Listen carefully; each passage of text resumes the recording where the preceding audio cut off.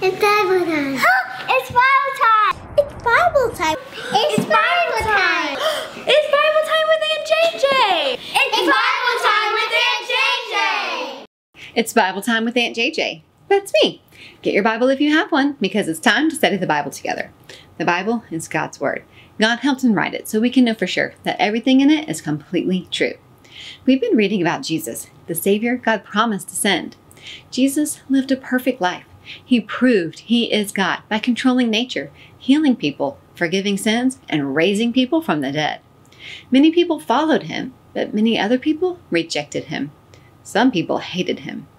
Today, we're going to read about a time some people set a trap for Jesus. When you hear the word trap, what do you picture in your mind? A trap can be a noun, a thing.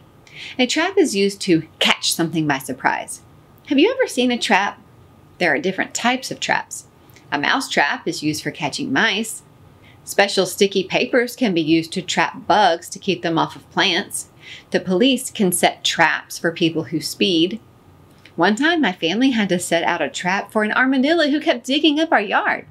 The word trap can also be a verb, an action word.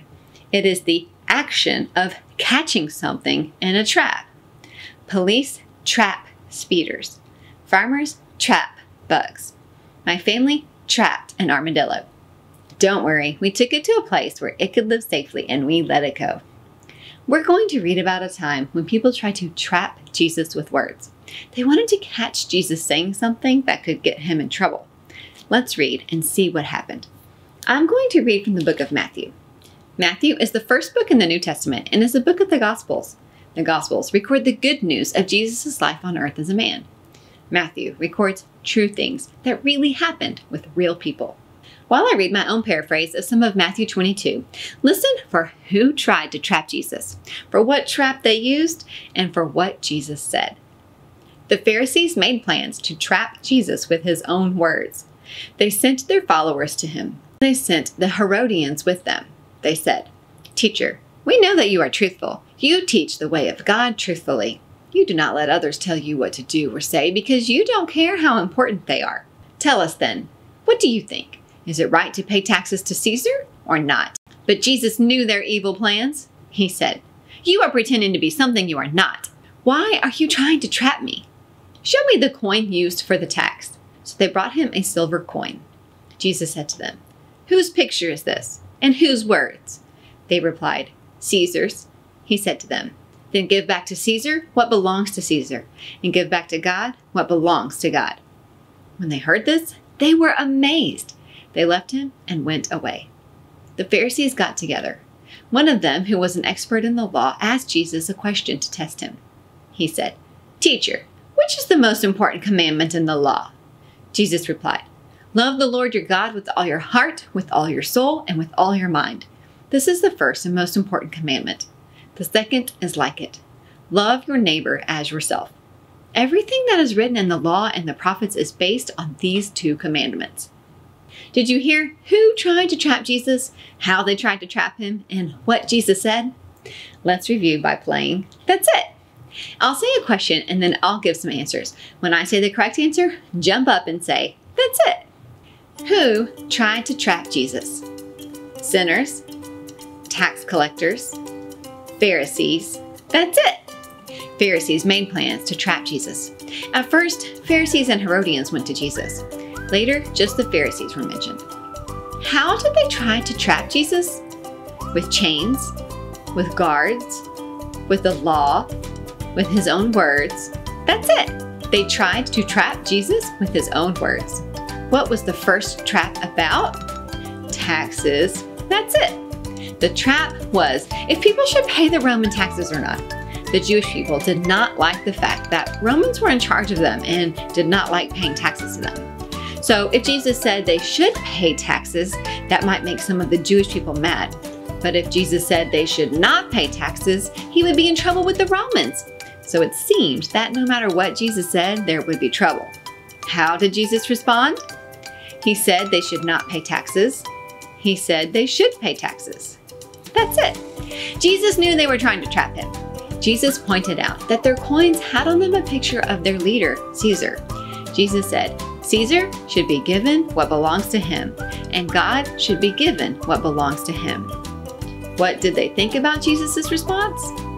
They were angry, they were happy, they were amazed. That's it. The people were amazed and left Jesus. What was the next question about? Taxes? The law? That's it. Later, some Pharisees asked Jesus what the most important commandment was. They were testing him to see what he would say. How did Jesus respond? Sacrifice, justice, love. That's it. Jesus said the most important commandment is to love God with all your heart, soul, and mind.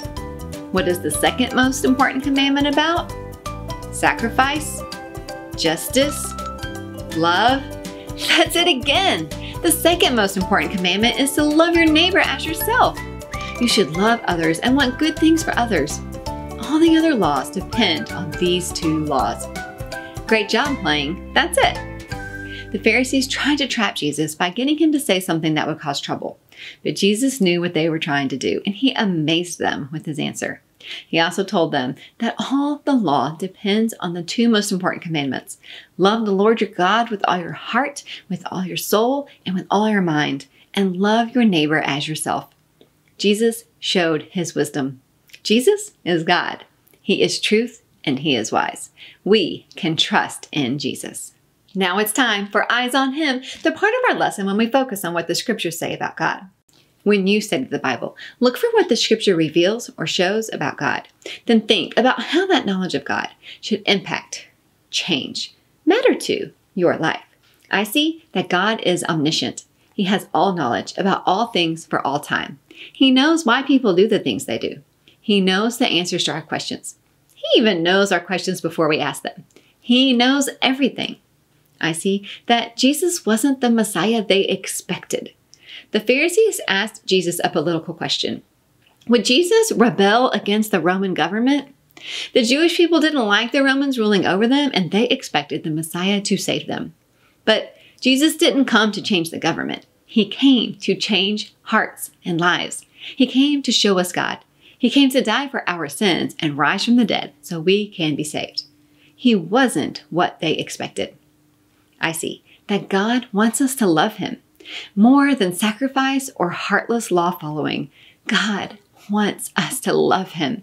It is the most important commandment. What else does this passage show you about God? How should you live differently because of who God is? And now it's time for the Wheel of Wonder! The time in our lesson when we spin the wheel and wonder. What will our Wheel of Wonder question be today? It landed on green. Our Wheel of Wonder question for today is it wrong to ask God questions? No, it isn't wrong to ask God questions. The problem with what the Pharisees did was their motive, the reason they were asking questions. They weren't really trying to learn truth. They were trying to trap Jesus, and they were testing him to see what he would say. They wanted to catch him saying something wrong. When you wonder something about God or the Bible or life, you can ask God. In fact, he is the best one to ask. He is truth and has the power to help you. God can help you understand truth and give you wisdom. Jesus said that the most important law is to love God, and the second law is to love others. The Pharisees weren't obeying either of those commandments. They didn't really love God, and they didn't love their neighbor Jesus. They tried to trap Jesus by catching him saying something wrong. But Jesus amazed them and showed his wisdom. Jesus is wise. Jesus is truth. We can trust Jesus.